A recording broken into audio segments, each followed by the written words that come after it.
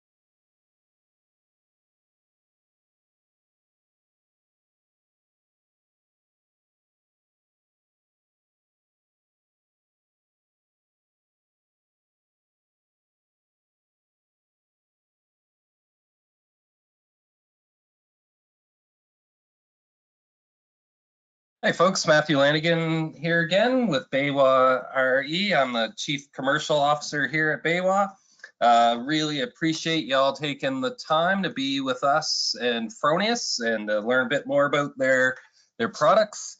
Just a couple of housekeeping notes. This will be recorded, so we will share it on our YouTube channel. If you haven't signed up for our YouTube channel yet, I would like to recommend that you do. All our past webinars are on there as well. This will also be shared during our monthly newsletter as well. We will be taking questions, so please just put them down into the bottom right corner. We'll do our best. Harsha will answer them on the fly, so we'll do them in real time as much as possible. Continuing education is a big part of what we do here around BayWa, so we're really happy that you have joined us for this. And without further ado, would like to introduce Harsha, Technical Support Manager with Fronius. Harsha. Hello, everybody. I'm Harsha, and I work Harsha Kumar. That's my full name, and I work as a Technical Support Manager here at Fronius Canada, and I've been in this position since 2017. My experience in terms of work is in power systems, power electronics, product design, and solar electronics, and it comes very much in handy, help being able to use all of that knowledge and help support people when it comes to design or operations or troubleshooting with solar systems.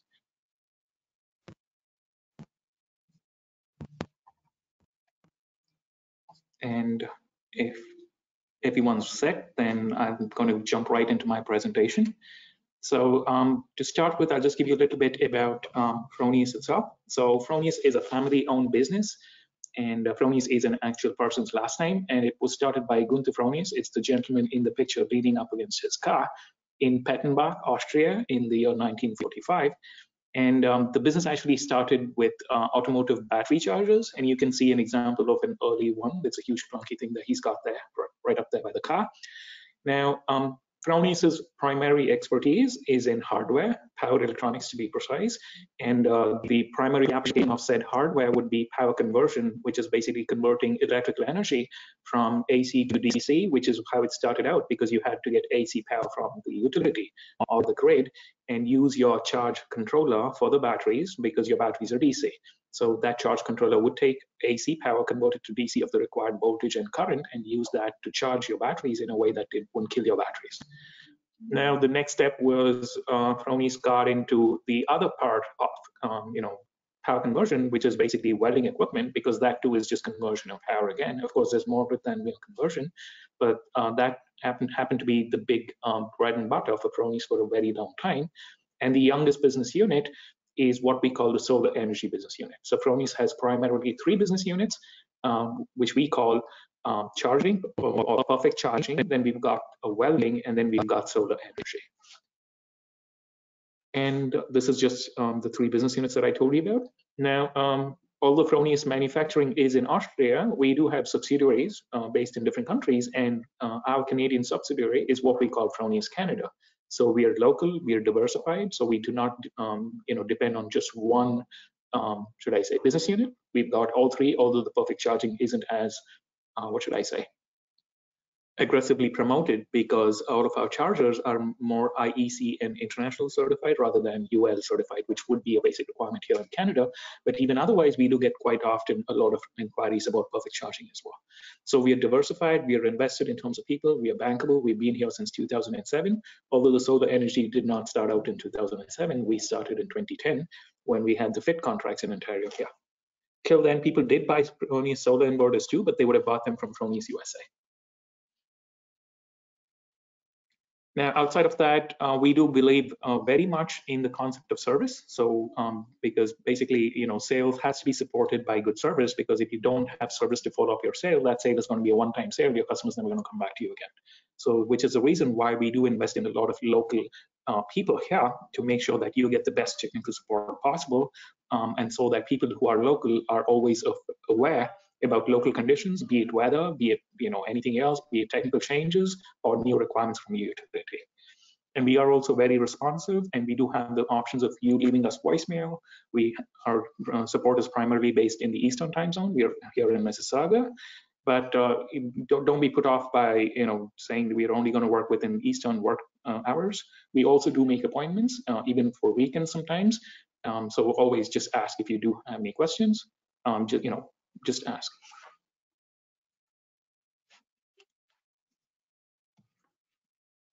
Now, in terms of quality is something that we are very heavily invested in. And this is just to show you an example of how our monitoring output looks on a system that's been up and running since 2011. Now, this snapshot of said system was taken much earlier this year. That's the reason that you only see a very small portion for the bar chart for 2022. Now, I did tell you that previously, before 2010, when we did not have a solar arm in Canada, a lot of inverters were purchased from Fronius USA, and they've actually worked for a very, very long time with absolutely no problems. So we still get calls from people who have a 17-year-old inverter, which has never acted up and worked flawlessly for them. And then we do let them know that warranties on inverters, the standard warranty is 10 years. So if you do have problems with it, we can get it fixed for you at a cost. And usually what those people do is, because they've had such good service from the piece of equipment, that they'd rather have that fixed and continue using the same thing, which we also provide as a service. In a sense, if you do have older equipment that you want fixed, we will help get that fixed for you. Now, in terms of our present offering, we do have, on the 3-phase line, we have the SIMO. The SIMO is short for symmetrical phase, which is what 3-phase power supply is called in Europe. Okay, and on the SIMO line, we've got 2 AC voltage options. You've got the 208, 240 3-phase AC, or you can have the 480 volt AC. We do not make a 600 volt AC inverter, so should you need to have this compatible with a 600 volt grid, you would need to interface that with a transformer, which is going to bridge the 480 volt inverter to the 600 volt grid. Okay. Now, on the 3-phase 208 or 240 volt AC systems, we've got the 10 kilowatt and the 12 kilowatt inverters, which are both 2 MPPT inverters in terms of your string connections on the DC side, and the DC voltage for these inverters would be 600 volt DC. These are not 1000 volt DC inverters, okay? But we do also make a 15 kilowatt 208 volt AC input inverter, which is a 1000 volt inverter on the DC side, but it is a single MPPT inverter and was designed to be used on ground mounted arrays, not roof mounted arrays, okay? So which is the reason why it does not have an RSB compatibility, RSB being rapid shutdown box. So should you need rapid shutdown compliance, this inverter, the 15 kilowatt 208 volt AC 1000 volt DC inverter, will not do the job for you. Now the 10 and the 12 kilowatt 208 or 240 volt AC 600 volt DC inverters are rapid shutdown compliant, and they're also sunspec. And also Fronius does not make a module level rapid shutdown device. What we do make is a string level rapid shutdown device. So should you need to use sunspec rapid shutdown module level, you can use them with other third-party vendors like that of AP systems with which we are compatible. And also we've got the largest 208 volt three-phase inverter, which is a 15 kilowatt inverter. But like I mentioned earlier, it's got a single MPPT and is not rapid shutdown compliant. Now on the 480 volt AC inverters, we go all the way up to 24 kilowatts in the steps that you see there. So we've got 15, 20, 22.7, and 24. These are the ones which happen to be a lot more popular for commercial systems. On the DC side, these inverters are all 1000 volt DC, not 600 volt DC. So should you need to have these work at a 600 volt DC, please do get in touch with us and we'll see what we can do for you there. But by and large, these are meant to be used on 1000 volt DC strings, all right? Now, these are sunspec compliant and they can be utilized with module level shutdown like that of AP systems. Outside of that, we've also got the single phase line, which is Primo, okay? So it's Primo being, primary, which is like single phase. And in that, we've got two frame sizes, which we call the smaller one, which typically is what is used in a residential application, starts at 3.8 kilowatts, through 5, 6, 7.6, 8.2, and 10 kilowatt. Now, all of these inverters, the primary single-phase inverters that I'm talking about, can be configured to work at both 600 volts DC and 1000 volt DC, okay? And these are rapid shutdown compliant, but not module level rapid shutdown compliant. So if you do want to use them, then you would need to have a module level transmitter to work with the receiver, because if you were looking at the picture previously, those were sunspec, so they can actually produce you a keep allowed signal to work with module level shutdown like that of AP smart systems, but these won't, so you would need to use these with a transmitter as well. Now, in terms of mounting itself, these inverters can be mounted flat or they can be mounted vertical, and any angle between vertical and flat, but not such that the face is facing down, okay? That is not a mounting option. That is kind of pointed out in the little diagram you can see on the right side. All right, so please do make sure that you never have the inverters mounted in a place where you have a lot of animal activity. That is the reason that you have that thing there saying that do not have them near animals. That is simply because animals can hear a wider range of sounds than we can, and we've had situations where people put these in places where animals would pick up on sounds that we cannot hear. Okay, so that's something you do not want to do. Outside of that, also do not mount the inverter where you have hazardous gases or flammable gases about you. Now, in terms of shade, these inverters can be mounted up there on the roof, but the inverters will behave and last you much longer if you were to use them with a shade cover. It's kind of, almost like saying your car will look better and, last you better in good shape, with good appearance if you were to park the car in shade as opposed to having it parked right under the sun. Now, here's an example where you can see that they mounted the inverters on, like a solar parking lot, if you will, and they've got the inverters mounted right underneath. But if you do want to have them right up there on the roof, maybe to get around your rapid shutdown requirements, that is also possible. Just use a shade cover to go with it. Fronius does make shade covers, so should you need any, you can always get in touch with us. They're designed to go on the racking, so that way you'd have to make minimum changes. Now, in terms of shading, this is something that's quite often brought up. So there's a lot of,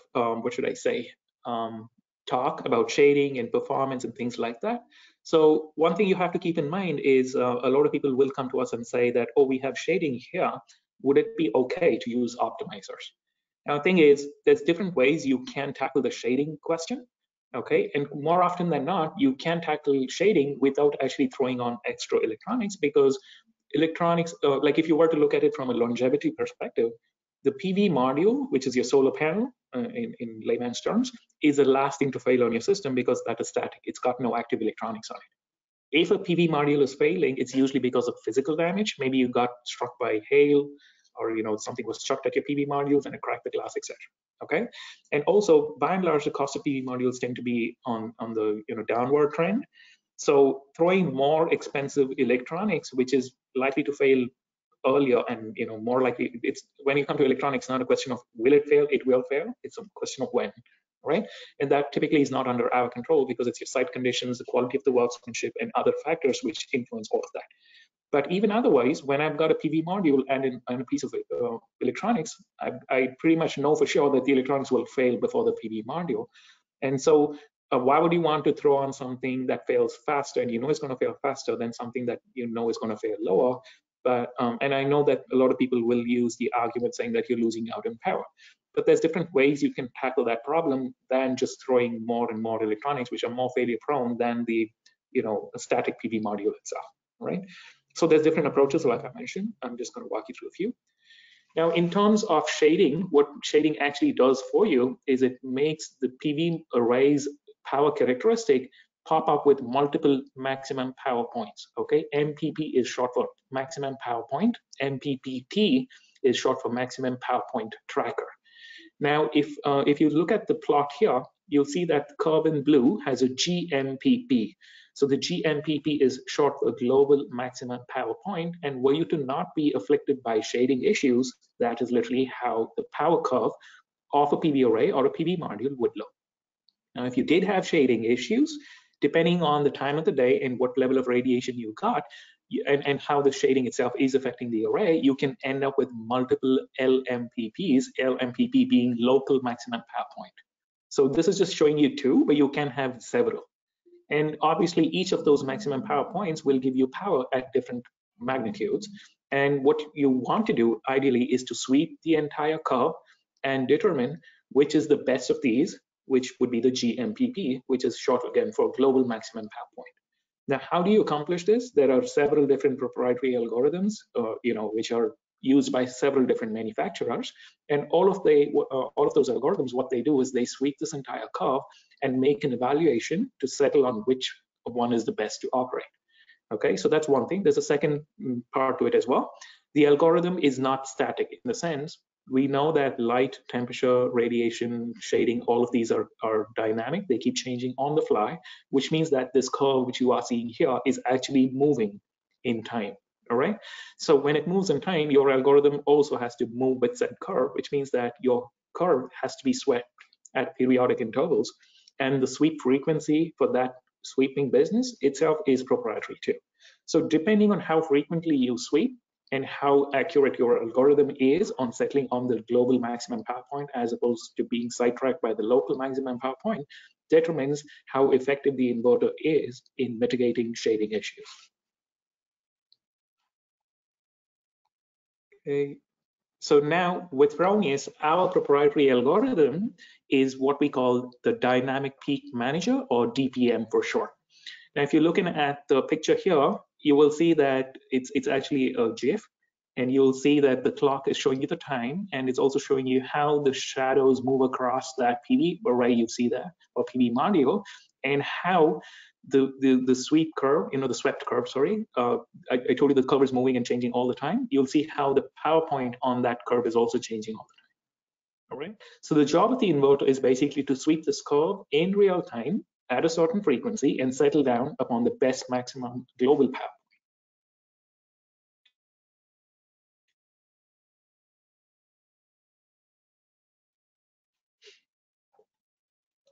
Okay, so what we've determined through our own testing, I'll get to that in a little bit, is that our algorithm for the Dynamic Peak Manager performs as well or better in most of the situations, and you might stand to gain a little bit if you were to go with module level power electronics, but those are under very specific conditions, and I'll show you how it might not be worth the effort to go in for module level power electronics. Now, in terms of the inverter's operating range, our inverters are built to operate in Canada. So we've got, just over the last weekend, I was helping another one of our good clients set up their inverter. I think it's the northernmost solar installation in all of North America. It's at 76 degrees north. So the place is called Griesfjord. And the temperatures there, as you would expect, are pretty extreme. And these inverters are built to withstand that kind of weather. So they work all the way up to -4 EC. Now, if your temperatures did go even lower, what the inverter will do is it will just shut itself off as a protective mechanism. So these are well built to last you that temperature. And a lot of these inverters are mounted outside, so they're directly looking and facing those temperatures. Okay. Now, on the high side, these inverters work just fine all the way up to +60 degrees C. Okay. The reason being, we've got active and passive cooling. Now, a lot of people will bring up the issue saying that, oh, when you have active cooling basically saying you've got forced ventilation, which implies there's a fan spinning somewhere. Would you not, think that the fan is going to fail? Surprisingly, fan failures are actually the least, the least concerning failures, because we have that low a failure rate for fans. In fact, we've never had, as many failures as somebody else would assume you might, were you to have forced ventilation. Now, in terms of the ease of using these inverters, the inverters come with what we call the snap technology. What that means is, so when you wire the inverter up, let's assume that you need to change out the inverter for whatever reason. Maybe it was a product issue, or there was something that happened to the inverter. You got struck by lightning, and you are in a situation where you need to have the inverter exchanged. Now, to save you the trouble of having to rewire your exchange inverter or a new inverter, we came up with this idea where you've got what we call a mounting bracket. The mounting bracket is what you're seeing on the left. So you've got that white terminal block in the middle on which you've got all of your PV wires land, and you've got the AC wires land on the right side. That is what we call the mounting bracket with the termination block on it. So there's no active electronics there. All of that is just mechanical and passive components. The actual electronics is what goes into the power stage. The power stage has been swung out of the mounting bracket in the picture on the right side. So the power stage is where all of the active electronics and the guts of the inverter are. Supposing you do need to have your inverter exchanged for whatever reason, you will receive an exchange power stage on a dummy mounting bracket. What you would do is swing out your power stage, which is acting up on the site, replace that with the dummy, with the actual power stage, the replacement power stage on a dummy mounting bracket, put the defective power stage back on the dummy mounting bracket in the same packaging and send it back to us. And you're good to go, because you don't really need to redo any of your wires. Okay, so it makes it real easy and very quick. And depending on the capacity of the inverter, it could just be a one-person job to do. Now, in terms of the service and support, so we do have different ways of supporting you. Okay, so we do have our support line. You can always call into the support line. You can either choose to leave us a voicemail or ask to make an appointment. We do request that you give us at least 2 days notice, because we would, like in the event that we do have made appointments for somebody else, it wouldn't be nice for us to have to cancel on them because somebody else has requested an appointment at the same time, which is why we ask that you give us at least 2 days notice. Now, if there are issues that can be resolved over the phone, we always will. If not, we'll write you an email and give you detailed instructions as well. Or you can always call us and make appointments, like I said, sometimes even over the weekend, if it's absolutely necessary. Outside of this, we do also have what we call the Fronius Service Provider Program, FSP for short. What that means is we have technicians with whom we would have worked for several years, and we can trust the quality of their workmanship.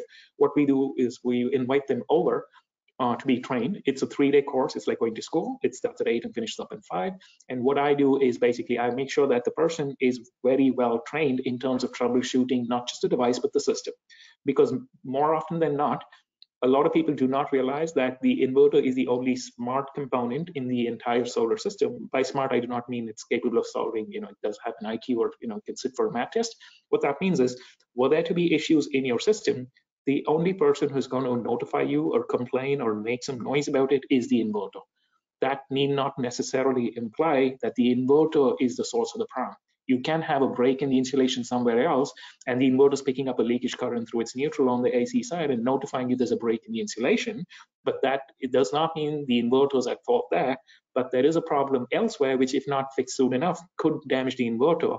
And so what you would do is basically through your monitoring, you kind of, not let that happen. That's the intention. So, which is also, the reason why we insist that you get monitoring, because monitoring is not fancy bells and whistles. So you can do a nice show and tell to your neighbors and show your solar system off. That's nice, but that's not the primary intention. Your monitoring is actually a health monitor for your system. And if you do have live monitoring with an active internet connection, you can set the system up to notify you via email, when the system's acting up or there's something that's going south, and it's so that you can address the issue and fix it before it becomes an even bigger and more expensive problem for you later. Okay. Now, all Fronius inverters are field serviceable. There are parts on the inside of it. When I say parts, they're printed circuit boards, which can be changed out, which is where the value of the Fronius service provider program comes in, because the Fronius service provider is required to have on him kits. Kits are basically torn down inverters, and such that when he comes up or you request a call from a Fronius service provider, he will drive up to your place, and the idea being he's got enough parts on him to be able to fix that in one truck roll for you, as opposed to a regular installer who would need to go to the site for the first time and call it in to have the problem diagnosed. And should there be a need for a replacement, then we'd send out the replacement, which would be another truck roll. So the idea here is to, through the Fronius service provider program, we invite people, like I said earlier, who we have worked with for quite some time, because we trust them, and they, once you know how the person works, then you can get him over and get him trained, in such way. Okay. Now, outside of that, in our product offerings, we've also got the Fronius Rapid Shutdown Box, or SB for short. We call them the Duo and the Quattro. So we only make rapid shutdown solutions for string level rapid shutdowns, and only 600 volt DC and under. We do not have a rapid shutdown solution for 1000 volt string, because there are different ways you can approach that rapid shutdown question. Now, here's an example of how you would use a Duo or a Quattro. Now, most residential installs are required to be under 600 volts DC, and this is where they're more often used than not. So you can use these either with the Primos, because the Primos, like I mentioned earlier, can be strung for both 600 and 1000, or you can use them with the Simo 208s, the 10 and the 12 kilowatts, because those are primarily 600 volt DC only. They cannot be strung for 1000 volt DC on the DC side. Outside of this, in terms of our offering for monitoring, we have the Fronius Data Manager. You can purchase inverters with data managers pre-installed in them at the factory, okay? Or you can purchase them as an add-on. If you need to purchase them as an add-on, please make sure that your inverter does not already have a data manager with you, because this would just be superfluous in that case. Now, the way the data manager works is your system may or may not be comprised of more than one inverter, but as long as your number of inverters per site is under 100, or your daisy chain, the daisy chain being cabling, communication cabling, which is basically RS-422. So we recommend that you use Cat5 or Cat6 shielded cabling between the inverters. So you got to hook them up in a loop, which we call the daisy chain. And one of the inverters in said daisy chain needs to have the data manager. So the limit on the system is, like I mentioned earlier, 100 inverters, or if I add up the sum lengths of the cabling between inverters, 1 kilometer is the length. Whichever happens first is the limit on the size of your system. And what the data manager does is it gathers production information and all of the other parameters from each of the inverters via the daisy chain, and you will need to provide said data manager internet access. But once you've set up the data manager with an account online, then the data manager, assuming you've got live internet, will gather production information from the inverter or inverters, and via the internet connection will transfer that information onto your monitoring account. So your monitoring account is required to be set up on the Fronius website. Now, once you do set that up, you can access this data 3 ways. One is you can approach it via an app on your phone, or you can use a browser page, in which case you would basically log into the actual website, or you could also use an application which we call Solar TV. So if you have a smart TV, you can basically, this is very commonly used in places of high foot traffic, like, maybe it's a school, or a mall, maybe they have a solar system on their roof, or maybe it's a train station or an airport or someplace like so, where you want to show people that you've got solar on your roof. It won't give you as much detailed information as you could possibly access either through the actual browser by going on to SolarWeb or the app, because like I mentioned, these are the Solar TV is not per se meant for interaction, but more of a show and tell, and so the display is a little different there. So we've got, like I mentioned earlier, 3 platforms. You can either log into the website itself, you can use the app, or you can log into your Solar TV. And all of the monitoring service is actually provided for free. So there is no charge for any of the monitoring. The only charge you would incur is in providing your internet connection and in purchasing the hardware, the data manager card. Okay, now your product registration is all user driven. So if you have monitoring, you can go online and do it. The registration, that is. If you don't have monitoring, you'll need to make a note of your serial number and have proof of the installation date. Okay, Once you have all of that information, you can log into your SolarWeb account, even if you don't have monitoring. If you want to register warranties, you need to create yourself a SolarWeb account. So you go in there and register the warranties there. Outside of that, we also do offer a Fronius weather station. Okay, I won't call it a weather station. We actually call it the sensor box or the sensor card. And what kinds of weather data can you use with said sensor box or sensor card? You can, record ambient temperature. You can record radiation. So we've got the radiation sensor. You can record module temperature sensor. Module temperature with the module temperature sensor. You can also record wind speed. Okay, so you have to keep in mind that the location of each of these sensors to a very large extent determines the accuracy and value of the information that you would get from these weather sensors. All right, so there's no point in you recording irradiations if you've got the radiation sensor facing a different direction than the rest of the array, because the idea is you want to measure the radiation as seen by the array. Okay, we're not interested in radiation from different directions because that's not what your solar system is recording. So that is why it is very important that proper attention be paid to the location and orientation of each of these weather sensors if you intend to get proper and valuable data from the site. Outside of this, we do also have what we call is a Fronius smart meter. So smart meter in the sense it's not like your hydrometer or the utility smart meter. It's a bit different in the sense, supposing you've got, I don't know, like a big garage where you've got enough roof space and you've got enough production, but you also got equal consumption, and then you want to see how much you're making or not. In the sense, your solar system is always going to tell you how much you're making or not. But if you did throw on a smart meter on the same property, depending on the location of the CTs for the smart meter, you can record what is being consumed on the property, and as you're aware, it's not necessary that there's always enough light to make up your consumption. So in the event that you do not have enough production from your own solar system, the shortfall is going to be made up by what you purchase from the utility.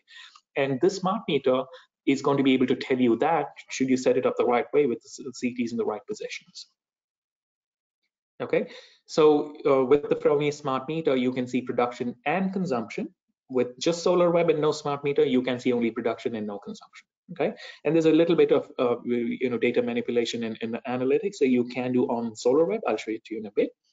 And outside of this, if you have any restrictions, maybe your substation to which you are connected has reached capacity, like we often encounter in Ontario. So the utility, which we call Hydro here, will come in and say, I've got no more capacity, so I cannot permit you to throw on a solar system. So in those situations, what you would do is you would set the system up with a feed-in constraint, which we call feed-in limitation. So the way you would do is basically you throw your CTs on the arm through which you're being fed by the utility, and you set it up such that you never want to have reverse power flow because the utility has already made you well aware that they've got no more capacity to handle any production. So in those situations, what you would do is you'd always be permitted to buy from the utility, but you're never permitted to sell back, or if you are permitted to sell back, there's a certain limit only. So if you were in such a situation, you can set your system up with the utilization of a smart meter to have a fixed feed-in limitation or a zero feed-in limitation, which we call zero export or limited export systems. I'll show you one such in a bit. Now, outside of this, we do also offer training because, as most of you would have realized, that your product is only as good as how good your support is, and how good your support is going to be determined by how easy it is for people to understand what you're saying. Which is why we also do offer trainings. So we do offer webinars. There's 2 webinars every month. It's on the 2nd and the 4th Wednesday at 11 Eastern to make sure that we can accommodate people from all time zones across Canada. Outside of this, we do also make custom webinars. So if you have a new crew who's coming on, or maybe they've got a different experience, maybe they've only worked with older technology inverters, which are transformer-based inverters, and all of our current offering in terms of the product line is transformer-less inverters. So the way you would work on these would be a little different as opposed to transformer-based inverters, or maybe you're trying to retrofit the site. So for all of these, if you do have any requests, you can always put it in and we'll come up with an offering for you. And just so you're aware, we don't really charge for any of these trainings. All of these are offered for free. Now, Harsha, this seems to be, yep. Hi, Harsha. We've got a question. Somebody would like a little bit more explanation of the Duo Quattro boxes. Sure. What exactly were they looking for? Braz, can you elaborate on what you're looking for here, if you don't mind?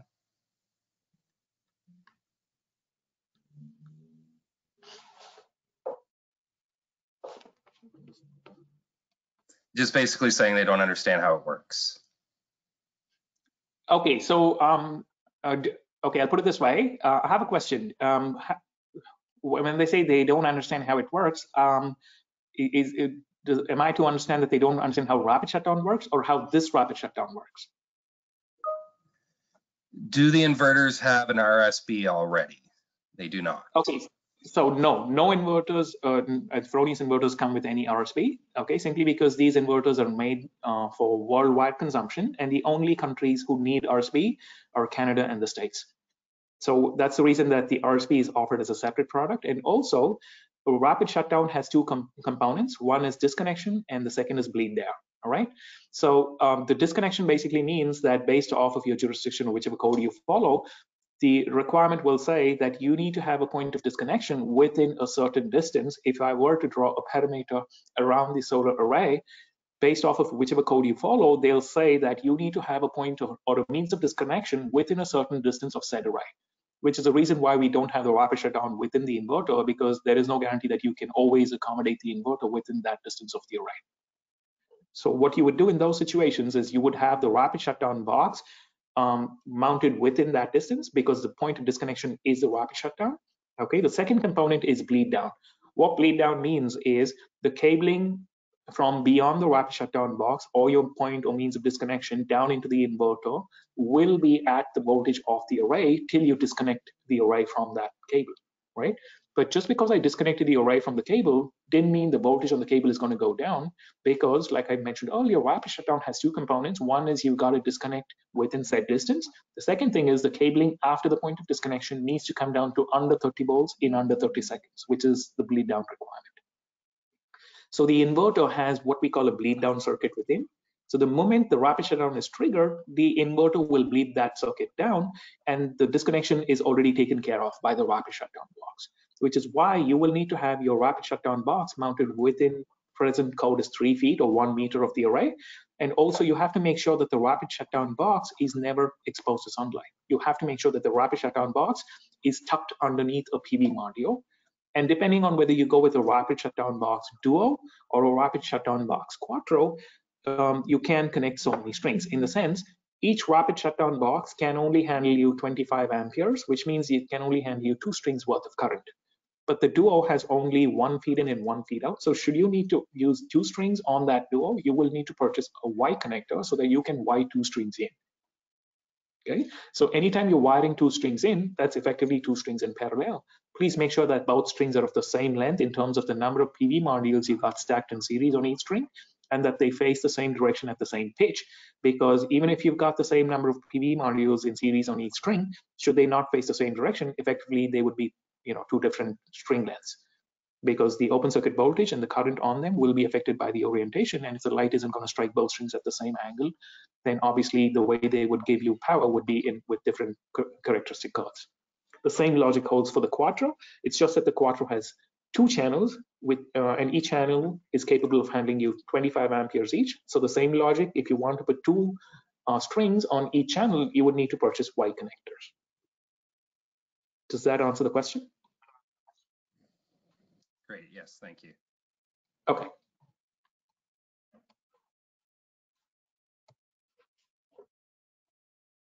Okay, so we were speaking about warranties, and then we went to this and the smart meter and the training. Yeah. Okay, now outside of this, this seems to be a really hot topic, at least for us in Ontario, because we've got the FIT contracts, and a lot of these FIT contracts are coming up for the expiration of warranties on the inverters on them, because most inverters, I think the longest warranty period on most inverters is 10 years in the market, unless you chose to purchase an extended warranty, in which case you would have the warranty last you 20 years. Now, supposing you've got an old system on which your inverter need not necessarily be a Fronius inverter is expired. We don't see your screen at the moment. Oh, you don't? Okay. No, you may have stopped sharing. Were you able to see it when I was showing you this thing? Geez. Earlier, yeah, we could see it. Okay. No, I just see the BayWa Fronius page right now. Do you see it now? There we go. Yes. Okay, sorry. So coming back to the retrofits, right? So retrofits is basically you have an existing solar system, okay, and you've got some component of said solar system whose warranty is either expired or about to expire or is not functioning.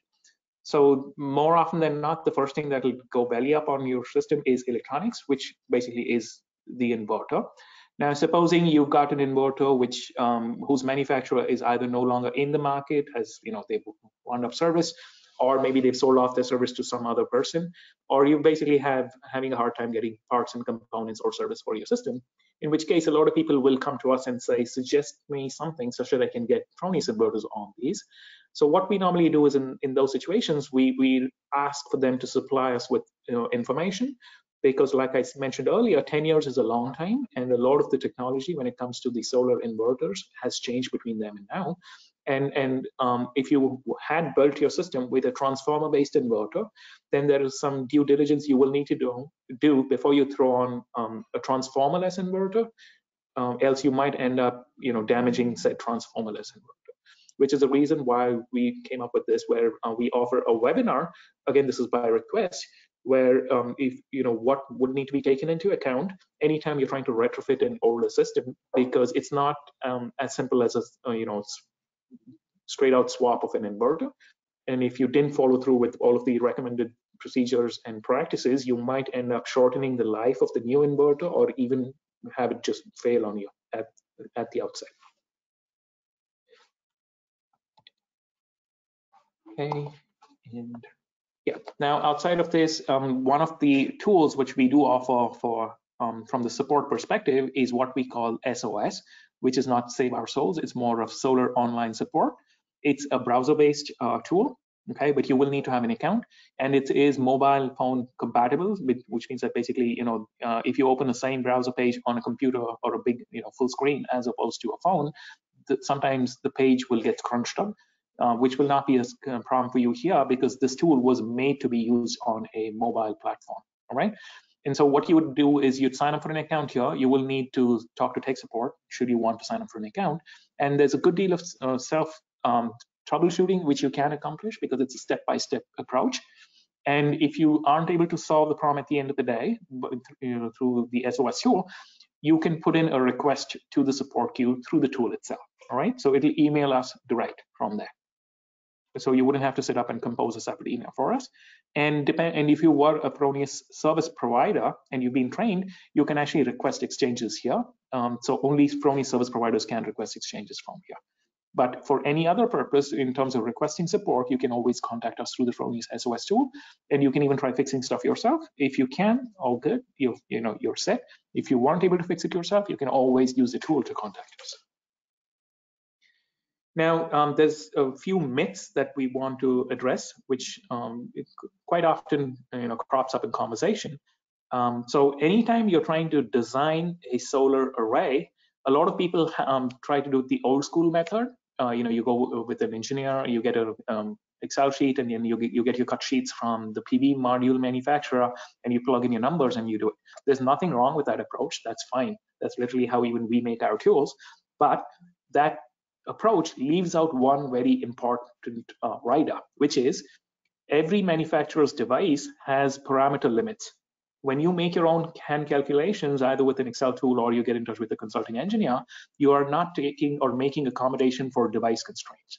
So anytime not just me, any manufacturer pushes you to use their tool, the reason is not that they don't trust your calculations. They also want to make sure that your design is safe for their device. Okay, because we make the highest DC voltage you can have on our tools is 1000 volts DC, right? But depending on the string length, as in the number of PV modules you've got in series on said string, and the site conditions, which is basically the entire temperature range, you might have a sub-performing system if you did not take into account parameter limits. So this is the reason why manufacturers will keep harping on using their design tool. It isn't that they don't trust your designs. They do trust your designs, but they do know that you're also ignoring device constraints when you go with the old school Excel method of calculation. Having said that, A lot of the tools on the market, including ours, are actually very intuitive. So what you want to do is play with the tool first. Make sure you understand how the tool is made, and then you'll get a better feel to make sense of what numbers the tool spits out. Okay. Now, if you need help, you can always call in. We also do conduct webinars on the tool itself so that you can get the most out of your tool. Okay, now remember I was telling you earlier that there's different ways you can tackle shading issues in system performance issues, especially if you have shading concerns. So this was, what should I say, a study that was performed by Fronius. What we do and what everybody does, anybody who's in the product manufacturing business is always buying your competitors' products, tearing them down and doing a thorough reverse analysis on them and putting them through all different sorts of tests to make sure that you're still as competitive on the market, because if you didn't do this, you'd become obsolete pretty soon. So what we did was we collected a few different types of module level microinverters, if you will. We just use this blanket term for them, MLPE, which is short for module level power electronics. And we made a comparison, and what we observed was that outside of the seasons where your panels are actually buried under snow, the Fronius algorithm outperforms module level power electronics pretty much every season. Okay, so unless you're actually in a place where you'd expect for your snowpack to grossly affect your production, you wouldn't really want to go down the module level power electronics route, simply because like I mentioned earlier and alluded to as well, electronics is the first thing to fail, not the last. So your PV module is the last thing to fail, not the first. So what you're doing is it's kind of like the fence eating the crop, except your fence itself is more prone to dying than the crop situation. So if you're concerned about efficiency, the seasons where your module level power electronics will truly stand you some advantage is those seasons where your PV modules are completely buried under snow. Now, in terms of safety, we all know that, I'm sure everybody's heard of solar fires and things like that. What you always have to keep in mind is the safety of your system is a function of the quality of components, but most people just chalk it up to quality of components and leave it there. That's actually incorrect. So the safety of your system is very grossly a function of the quality of the installation, the workmanship. Okay, and the workmanship is directly influenced by how easy or how difficult it is to install a certain piece of equipment. And how easy or how difficult is it to install said piece of equipment has a lot to do with how well you are supported and trained before you get your hands on the material, which is the reason why we keep harping on catch them before they do something wrong. In the sense, not to say people are not good at reading manuals or installing. It's just that every inverter manufacturer is different.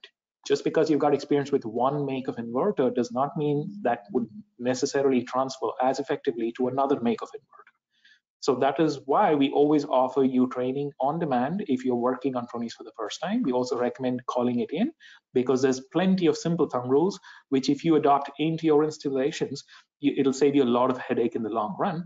And it'll also show you that, if you do listen to the manufacturer's advice when it comes to the way you install things, instead of just going by gut feeling or based off of past experience, you will get much more out of your system, and the way you would look at the system will change too. Okay. Now, in terms of safety, the leading causes of fires on PV systems, it could be inverters, it could be power electronics, it could be connectors and terminals. Okay. What we have observed is a lot of the time, if you do have an issue with a system, it's it could be your connectors. More often than not, it is the connectors. Okay. Because one myth that a lot of people have is there's a lot of talk about universal connectors. We strictly discourage universal connectors because there is no such thing as a universal connector, despite how aggressively somebody touts it in the market or promotes it. Okay, so you always want to make sure that you do a good job and don't cut any corners. Okay, because at the outset, everybody knows you're looking at your capital outlay, but you also have to keep in mind that these systems are built to last you or are expected to last you between 10 and 20 years. And in 10 and 20 years, the kind of weather you would experience would be wild, in the sense, you cannot predict weather. You cannot predict other conditions, like, what is the quality of your power supply coming down the utility for you? How is the system handled? How is the upkeep on the system? Is there even upkeep at all? Is there monitoring on the system? Again, like I said, monitoring is not, for you to do show and tell. Yes, that's a nice, bells and whistles you can have on the system, but it's a health monitor. And just having your health monitor didn't mean that, the system's not going to look after itself. Somebody's got to act on the alarms provided by your health monitor. All of these matter. Okay, and so you already see that your connections and your electronics are the primary points of failure. Okay, so now if I've got module level power electronics, I'm literally throwing electronics under every PV module. Okay, and the PV module is in the worst possible place for electronics because it receives the harshest of whatever the weather throws it, right? And so why would you want to put something that is going to fail in the worst possible place? And the caveat is, even if they did fail, there's no guarantee that they don't fail at the same time, because we don't know how they're going to be exposed to the weather and the elements and how they get aged. So the more number of connection points you have, the more is your risk for failure. Okay, and the more is your risk for human error, simply because human error is not something you can do away with. So the more and more electronics you keep throwing on, the more and more points of connection, the more and more points of connection, the more and more chances for failure, and the less safe the system is. So this can be argued from both sides, but we already know that if I were to have only one connection, I've got a certain failure rate.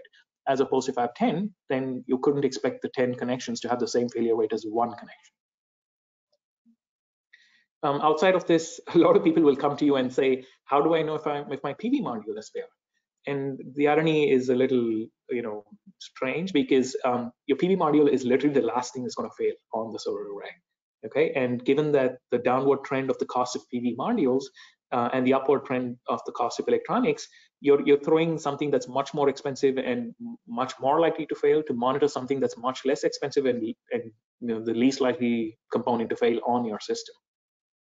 So if you're concerned about you losing out because you suspect your PV modules might be failing, you might be better off increasing the size of the DC array rather than throwing more electronics which will fail before the array itself fails.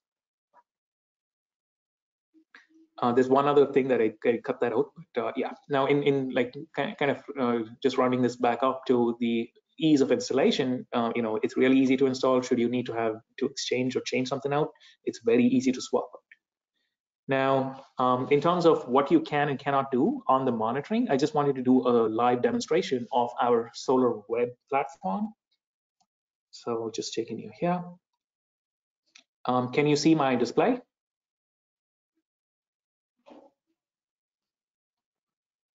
Yes.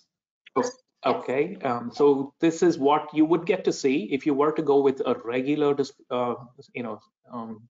PV system connected to SolarWeb without a smart meter. This is, are you able to see this full, or is it scrunched up? It is a little scrunched. Okay, I'm not able to lower the resolution anymore. So what I'll do is I'll kind of gently scroll through it so you get to see it full. All right. So here, were you to not have, what should I say? A smart meter, this is how the landing page for the monitoring website looks like. This system is what we have on our office here in Mississauga. It's a really brilliant day here. It's like spring for us. It's 20 degrees and there's not a cloud in the sky, and hence you can see that our production curve is the perfect solar curve, but not necessarily the best because it's not exactly peak summer. Okay, so a lot of the value that you gain from the system is in how you set it up and you paying attention to service messages should you receive any. All right. So currently you can see that our inverter is a 6 kilowatt single phase Primo, and it's putting out 3.04, which is a utilization of just over 50% of the capacity of the inverter and the array. All right. And this is the energy balance that you can see for so far today. The energy balance is only updated once every hour. The parameters are sampled in 5-minute intervals. Okay. Now I'm just going to take you to the analysis tab. Now, if you do need to perform any sort of analysis with your production history, you can perform that here. All right. So I'm going to go to the history, and I'm choosing this here. Now, if you do have multiple inverters or you've had other inverters in the past, you'll get to see them all here. So here you can see that I've got a Primo Gen 2410 right now, but in the past I did have a 6 kilowatt inverter. So my apologies, we actually switched out the 6 with a 10. Right, so that's the reason you can see it here, but I can't make a choice because that has been replaced with the new one here. Now, in the list of parameters, you can choose different parameters, or the parameter that I would be most interested in looking at is total power. Okay, so I'm going to choose that, and I'm going to say OK, and I will get a plot till the last hour, because like I told you earlier, the plot itself is updated once every hour, but real-time power is visible in close to real time. All right. So this is for today. And as I move my cursor across the plot, you will see the numbers and the timestamps update themselves on the left. And if you are paying attention, you will see that the timestamps jump at 5-minute increments. Do you see that?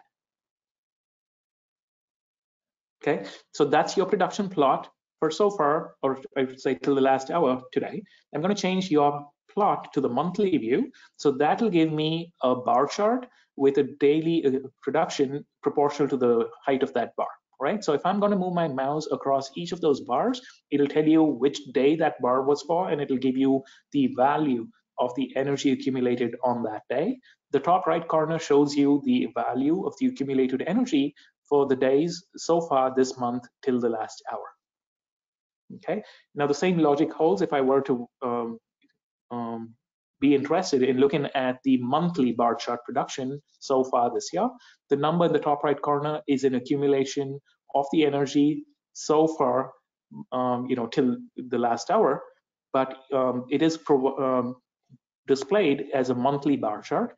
And just like how I move my mouse over each of the days of the month, the same logic holds here as I move my mouse over each of the months of the year so far.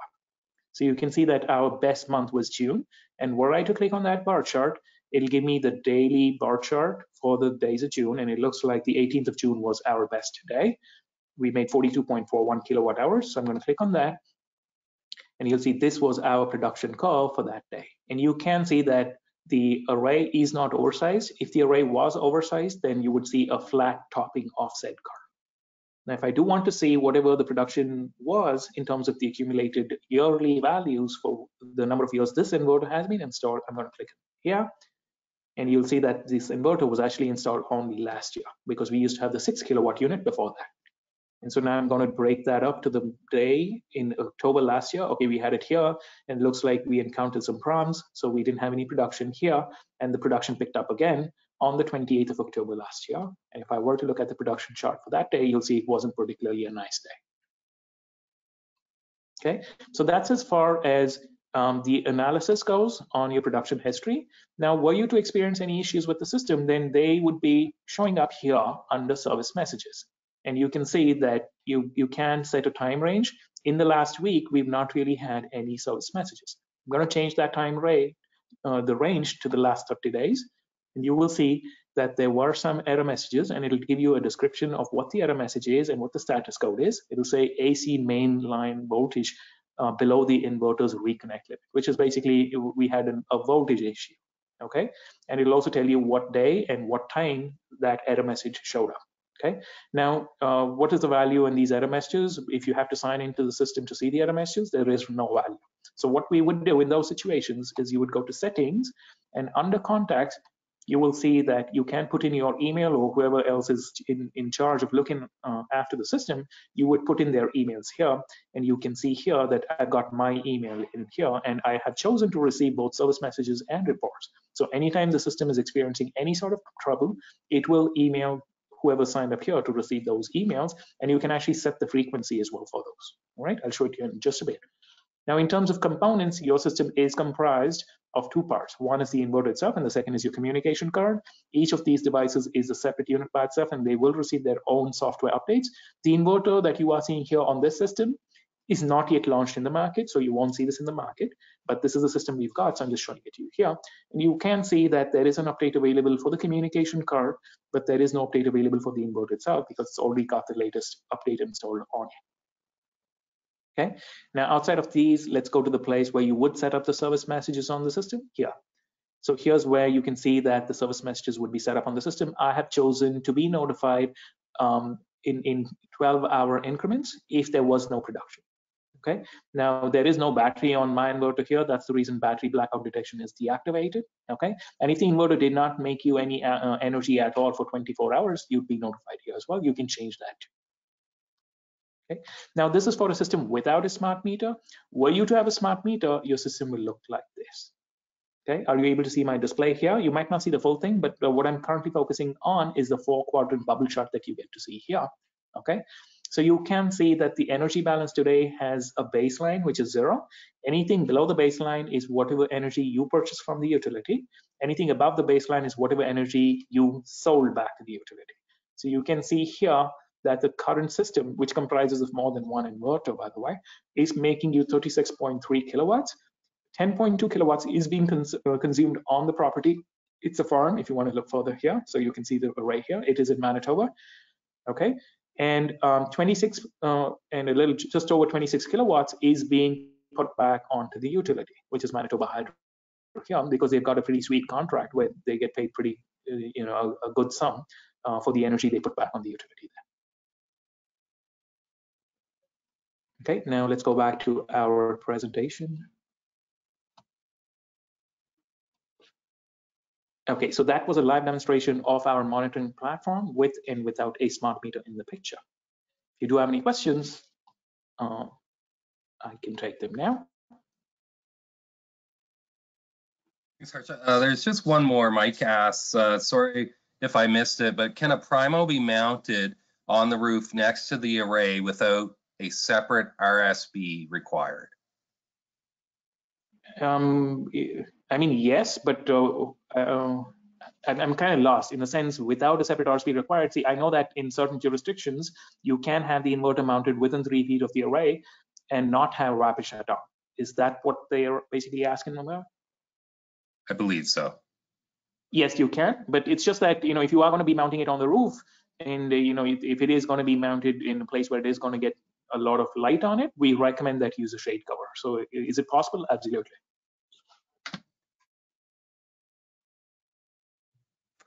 Okay, are there any last questions out there, folks?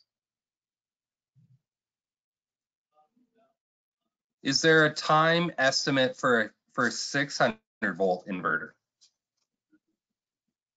You'll have to clarify that a bit more because we already make 600. Is that 600 volt DC or 600 volt AC?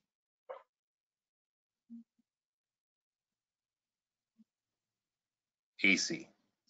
Yeah, we will not make a 600 volt AC inverter. So just so you're aware, anytime you prove a product, a lot of work goes into the product. Okay, and our market for 600 volt inverters is only exclusively in Canada. And the volume of sales we have does not justify re-engineering a product, because a lot of our competitors in the past have tried this. What they do is they just give you an interface circuit on the AC side, which converts 600 to whatever the product was designed for. But they've had multiple failures because a lot of people don't realize it's not a quick fix. You have to re-engineer the product. It's like making you a new product when you make it for 600 volts AC. Okay. Which is the reason why a lot of people who build systems for 600 volts AC, when they come back for a retrofit, they'd rather choose a Fronius with the transformer because we have a proven design. We know it works for 480.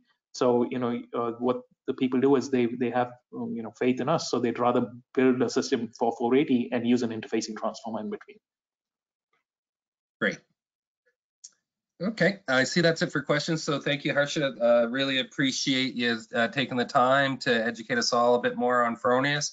A couple of notes before we go. All pricing, spec sheets, warranty, install manuals, incoming POs can be found on our web shop. So those of you who have not signed up, I'd like to encourage you to do that. This was recorded. It will be on our YouTube channel here within a couple of hours, and it'll also come out in our next newsletter. If you have more information, please reach out to one of our many sales reps. They're quite knowledgeable on Fronius, and we have Fronius in stock across our 4 warehouses across Canada. So once again, thank you everybody for attending, and have a great rest of your day. Thank you for attending, and thank you for having me. Bye-bye.